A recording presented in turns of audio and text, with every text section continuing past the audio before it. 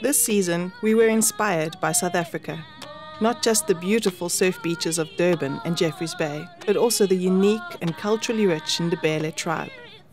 Some of our team were lucky enough to trek inland to visit the people and charming Ndebele village of Mapoche. Mapoche is located in the northeast of South Africa, 100 kilometers from Pretoria. Mapoche, it came from the name of the chief who brought the community here, Mapogo. But the white people didn't know how to pronounce the name Mapogo, so they told it Mapoche.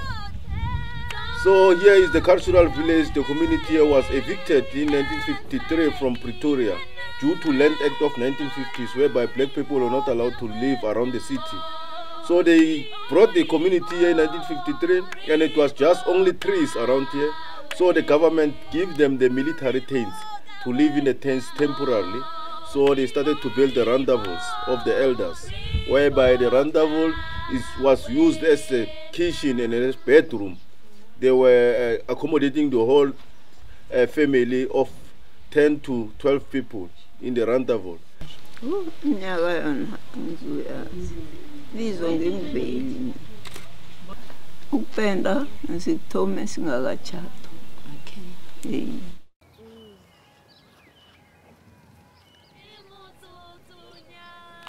The colourful houses, otherwise known as rondavels, are painted in rich reds, browns, blues and yellows by the women of the tribe.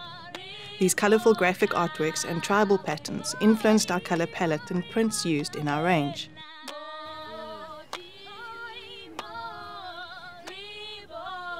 Me also, I tried when I was 7 years. It was tough, so difficult. I didn't go everywhere where I was liking to do beats. Always when I'm come from school, from creche, I was doing it. So it's nice to do beat work. The tribal dress, in particular the beaded headwear, bracelets and neck pieces, were used in our styling of looks on our shoot and inspired some of the trim and beaded details of our garments and swimwear.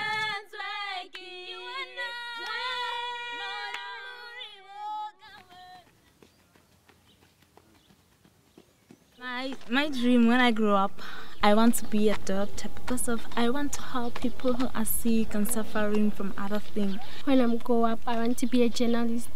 I like reading books and taking others people write them about in the newspaper, maybe in the magazine. Or I will like to write about the poor people so that maybe the richer can help the poor. I have to read a lot so that I can catch my dreams.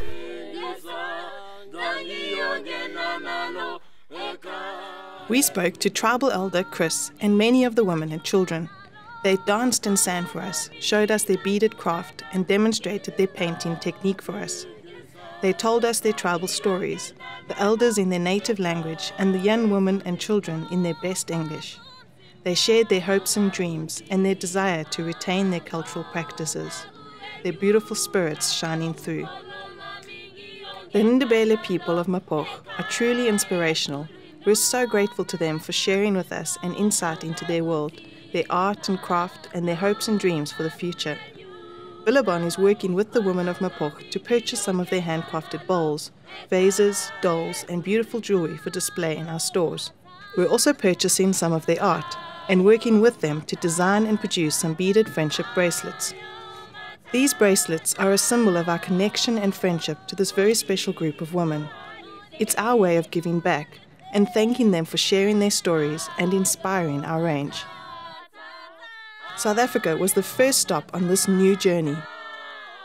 Welcome to Durban's world of adventure.